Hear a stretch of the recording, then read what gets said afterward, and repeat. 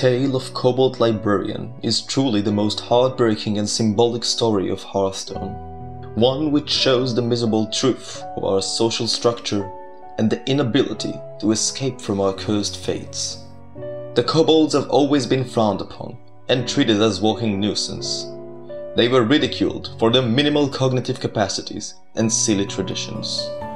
The kobolds sought peace underground and placed candles on their heads for vision.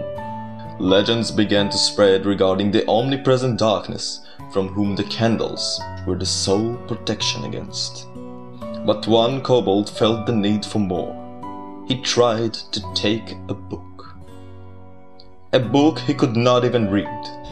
But his candle, the costume of his peers, burned it all to the ground.